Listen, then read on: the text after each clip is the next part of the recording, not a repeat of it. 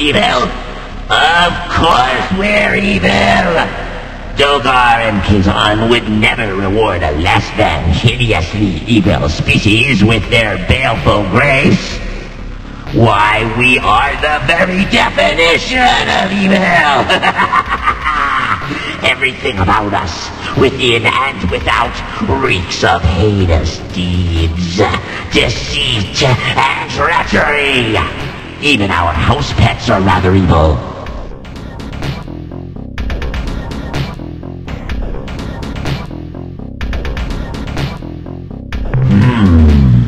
We are all evil. We all behave in a mutually agreed upon fashion of murder, torture, deceit, and so forth.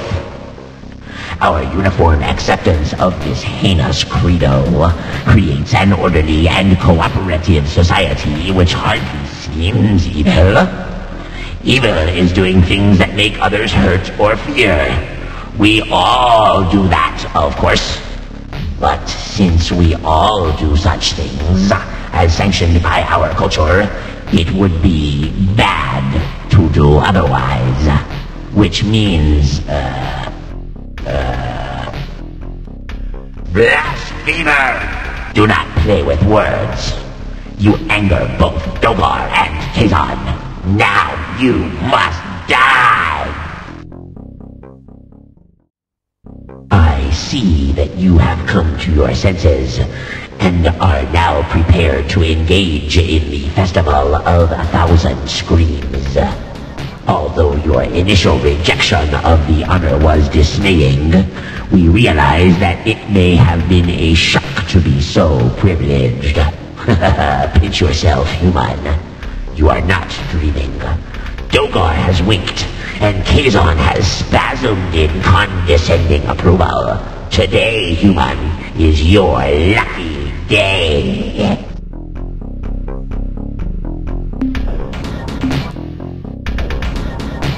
Excellent! We enjoy the process of rending life so much more when the life giver is willing.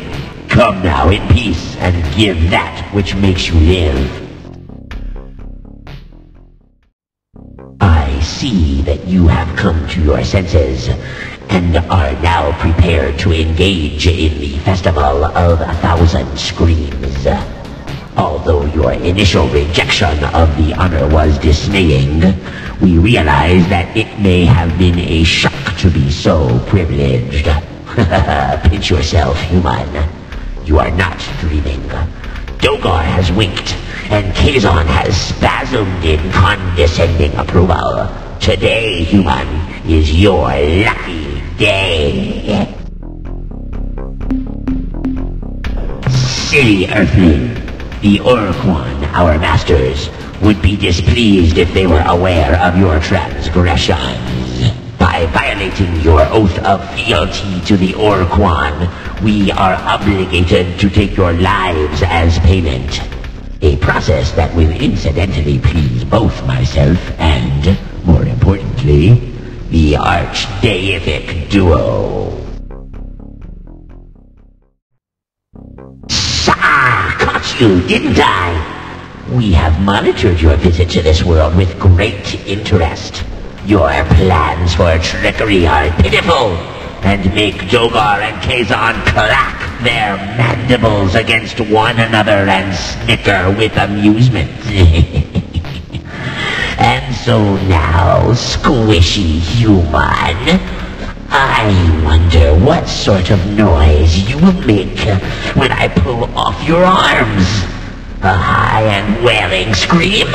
Or a low moan of ultimate suffering? Though such information is normally holy and secret, I find I am unable to contain myself. Know this fact. You are human, weak and alone in this universe, with no gods to protect you. I know this because the only true gods are our own Ilwrath deities, Dogar and Kazan. Dogar is the killer in a black cloak, the great destroyer, the bloody clawed murderer, the dark beast with 1,000 young. Kazon, on the other claw, is the great deceiver, the malevolent evil in the darkness, the unstoppable monster who has no pity, the hungry lurker in the night. These are our gods, the only gods. How do we know, you ask? Because Dokar and Kazon told us so. Not so fast, tender human. You must first pay homage to the universal deities Dokar and Kazon. The payment is simple and within your means. You will pay with your lives. What? Can I believe my sensory cluster? I sense humans. I dance with joy for our good fortune. The human dies with such agony that it cannot help but please Dokar and Kazon. You amuse us with your nonsensical ramblings. We look forward to the careful exploration of your structure. First, we will peel back the curious follicle-infested outer layer, followed by the greasy blankets of yellow lard. Such a confusing hodgepodge of parts can entertain for hours. Human, prepare yourself for the festivities.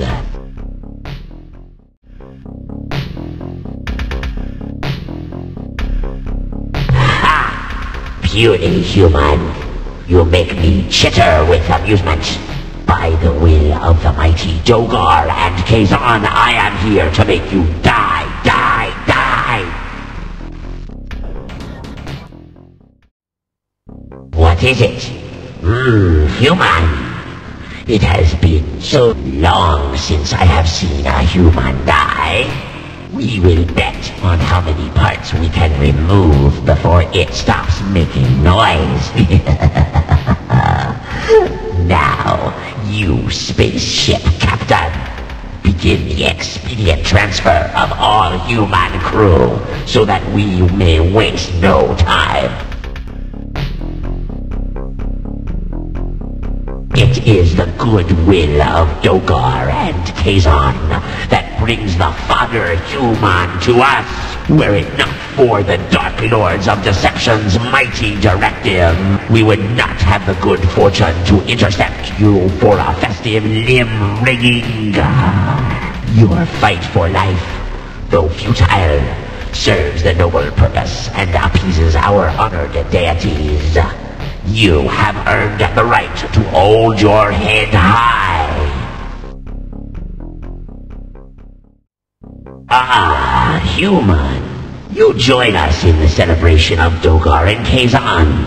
We grow excited. The human makes excellent ceremony. When we peel it, urgent bleating comes from the noisemaker. Then the green eye of Dokar observes it writhe upon the altar, and the cilia of Kazon swell, indicating their readiness for the juices. It squirms with vigor until we pop the crunchy noise maker. Rejoice! The duo of deception shall receive their supplication. Incorrectness. We come from the Eye of Dokar. Such a quasar exists nowhere near this location. Look in the heavens at location 022.9 by 366.6 and gaze into the depths of its all-seeing eye if you dare. Only by the sparing caress of Kazon's anointed cilia will you survive such an act. Else you will bless the altar of consumption with your ceremonial blood.